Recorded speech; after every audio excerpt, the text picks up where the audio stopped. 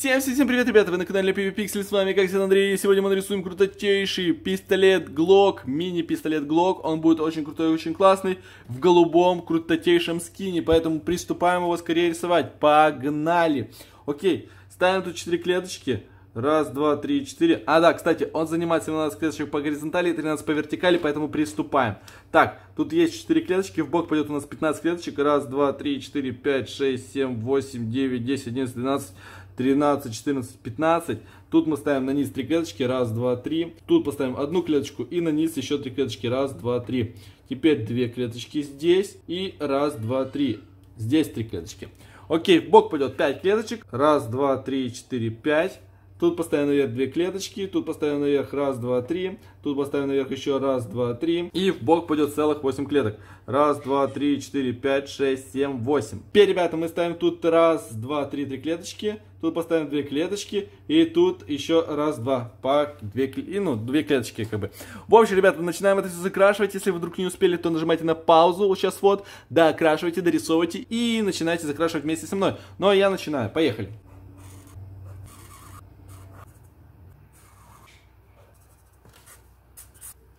Далее, ребята, берем синий фломик. И сейчас мы приступаем его закрашивать вот этой стороне синим цветом. Вот эту часть отделяем вот так вот. Тут одну клеточку тоже отделяем. И закрашиваем тут все синим вот таким вот цветом. Но вот здесь вот, смотрите, ребята, вот отсюда вот доходим, к примеру, да. Тут ставим одну клеточку. Тут ставим вторую клеточку. Тут ставим еще одну клеточку. Вот так вот. И тут еще одну клеточку.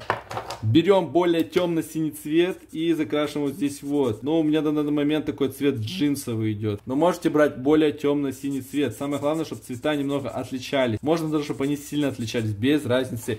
Так, у нас есть тут готово все. Далее мы, ребята, берем с вами голубой фломик и закрашиваем уже вот эту часть. Хоть и фломик голубой, но он не сильно отличается от синего, поэтому можете использовать просто синий, обычный стандартный цвет. Далее мы берем с вами голубой или бирюзовый цвет. Какой хотите, такой и, ребята, естественно, используйте. Самое главное, чтобы был небольшой контраст между ними. Также вы можете использовать обычные стандартные карандаши. Смотрите, видите, я вот так вот сделал такую вот прорезь, типа вот такую вот мощную.